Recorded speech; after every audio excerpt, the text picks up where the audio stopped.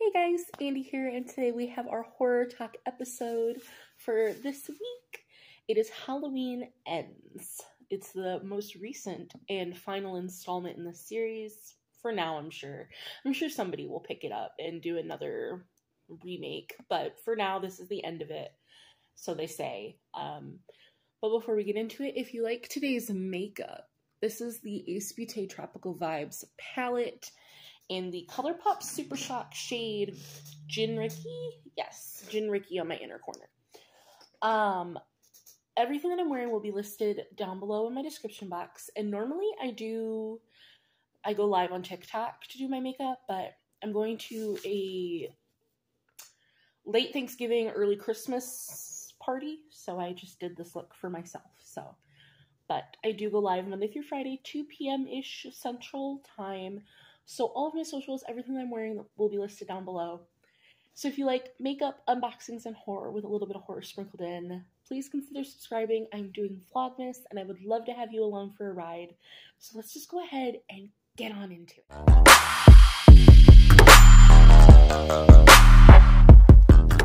Alright, Halloween Ends came out this year, 2022, and has an IMDb rating of only 5.1 out of 10, which we'll get there.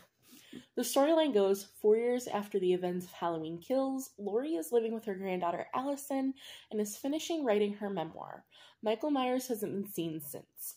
Laurie, after allowing the specter of Michael to determine and drive her reality for decades, has decided to liberate herself from fear and rage and embrace life. But when a young man, Corey Cunningham, is accused of killing a boy he was babysitting, it ignites a cascade of violence and terror that will force Laurie to finally confront the evil she can't control once and for all. We've got our trivia here. Nick Castle has a non-Michael Myers cameo for the first time in this trilogy as a partygoer who flashes his costume at Corey and says, "See anything you like?" This is a nod to the iconic line said by Linda in the original Halloween, 1978. Halloween Ends uses blue font used in Halloween 3 Season of the Witch for its opening credits. So this is a direct, recreation of, Halloween 3 Season of the Witch. So, that's why the font's the same, the storyline was really taken from that, which is one of the reasons I think it has such a low rating.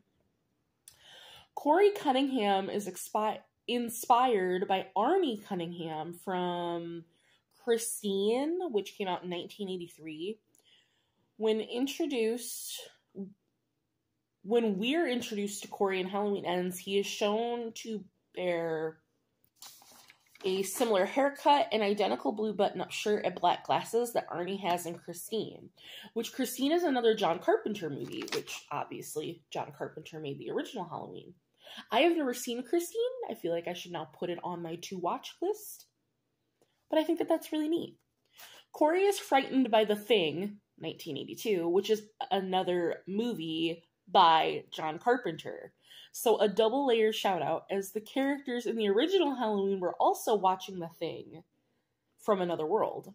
The layers and layers, it's just hilarious. And I feel like John Carpenter did that in the original movie because, obviously if he made that, he would have the rights to it. So he could put it on the TV and have them watching it. And when Frank and Laurie are in the grocery store, the song playing is a tonal version of Don't Fear the Reaper by Blue Oyster Cult. An Easter egg is the song is frequently used in the Halloween series. And I just thought that was really neat because I didn't pick up on that watching it the first time through.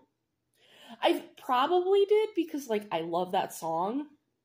And I was probably jamming out to it oh, this sounds familiar. But, just reading the trivia, I was just okay. And I just don't necessarily associate that song with the movie, but now, it makes sense. But I feel like one of the reasons this movie got such low ratings was just because you're going to introduce Corey, and then Michael had such a low part of the movie And they like built it up as it was going to be this big battle between Michael and Laurie, and it was just really low played because they basically made this like a remake of season 3 of The Witch instead of it being this like final movie of the trilogy. Again, this is my little spoiler alert. You know, if you don't like gore or talking about any further spoilers, we're going to get into the kill count and the deaths of the movie. There are 18 in this movie, so quite a bit lower than the last one, but still up there. Like, there was, and in my opinion, like, this movie had a really slow beginning, but like once it started ticking off the deaths, they were gruesome in this movie, like, in my opinion. Like, but anywho, we are going to get into the deaths, so if that is not your thing, please kindly click off now. I will, you know, that's my little warning there. But otherwise, let's go ahead and get on into the kill count. We have Jeremy Allen was accidentally knocked off an indoor balcony by Corey, breaking his neck. We have unnamed man shot in the head by an unknown person off screen. Unnamed man either hung by an unknown man or hung himself, committing suicide off screen. We have an unnamed vagabond stabbed to death by Corey, self-defense. Officer Doug Mullaney stabbed to death by Michael with a kitchen knife after he slit his throat while Corey was still holding him. Dr. Mathis stabbed to death by Corey with a corkscrew. Nurse Deb stabbed in the chest by Michael with a kitchen knife. Billy stabbed in the eye by Corey with a drumstick off screen. Stacy killed by Corey with a wrench. Ronald Cunningham accidentally shot in the head by Terry. We have Terry, whose face was melted by Corey with a blowtorch. Margot, head stomped on by Corey after he trapped her under a chain link fence. Joan Cunningham, stabbed by Corey with a kitchen knife off screen. Unnamed radio receptionist, stabbed to death by Corey with a kitchen knife. Willie, the kid, jaw broken by Corey, who then cut his tongue off with a pair of scissors. Ugh. Corey Cunningham, neck snapped by Michael. That was so anticlimactic for me. Michael Myers, throat slit by Laurie with a kitchen knife, who then cut his wrists. His body was later ground up at the junkyard. And, like, I like that. I liked that ending of the town finally, like, taking him, and because, like, it was a whole town affair. But I don't know. I didn't love the movie. I didn't hate it, but it felt a little all over the place. It felt like they were trying to do two different things. Like, they were trying to pay so much homage to the season of The Witch, the Halloween 3, but they were also really trying to just end the trilogy. And, like, I feel like you just couldn't have done both. I feel like they should have made it their own. Because that's what they did with Halloween Kills, was they really took that and ran with it. So I don't know why they chose to do this the way that they did, and I think that's one of the reasons why it got such a low rating that it did. I do think that, like, obviously the budget was great. The acting was pretty good, in my opinion. The kills were phenomenal. I have been debating since I started this series on what I was going to give this movie, because I don't love it. But now that I understand what they were going for, like, I get it. I keep going back and forth between giving it a 2-star or a 3-star. And, like, I'm not going to rip my stars in half. I'm not going to decimate my stars like that to give it a 2.5 star to just be, like, in the middle. Because part of me wants to give it 2 stars because I didn't like it. And this is my personal rating. But, like, it had so much potential and it was good. Like, I would watch it again. But this has been my least favorite Halloween movie that I have watched. And I feel like for that reason, it deserves 2 stars. To reflect that out of all of them. So I think think that that's what I'm going to do. I think that this guy is going to get 2 stars because it needs to reflect that, maybe if I can get it off my nail, it needs to reflect that, like, I am sad. I am saddened by the fact that, like, it's the worst of the series, in my humble opinion. So we are going to give this guy